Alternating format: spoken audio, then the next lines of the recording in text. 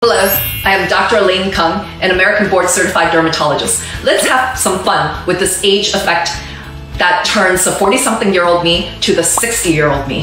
Why do we age? Why do our facial shape and our proportions of the features change? It's not all because of gravity.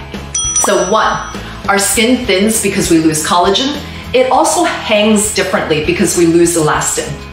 2, our facial muscles, some get bulkier because of movement, and some get looser because our facial ligaments get looser.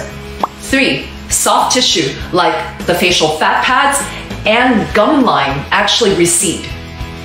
4, our bone structure also recedes, and this changes the position of how everything hangs from it, like our muscles and our skin. We commonly see with aging wrinkles between our eyebrows, our forehead, and around the eyes.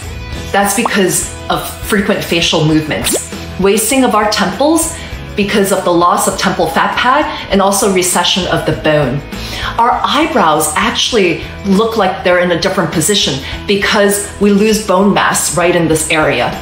Our upper eyelids sag, our lower eyelids look puffy, and that's because we lose bone mass around our eye socket and we lose muscle tone around this area. Because we lose muscle tone with our cheek muscles, they droop and hang down, and they also cause this deepening of the lines around our mouth.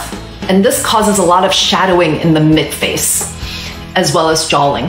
The lower half of our faces look longer, and our lips look thinner because we lose gum tissue and bone mass right in this area. In the next reel, I'll talk about some ways we could slow this process down.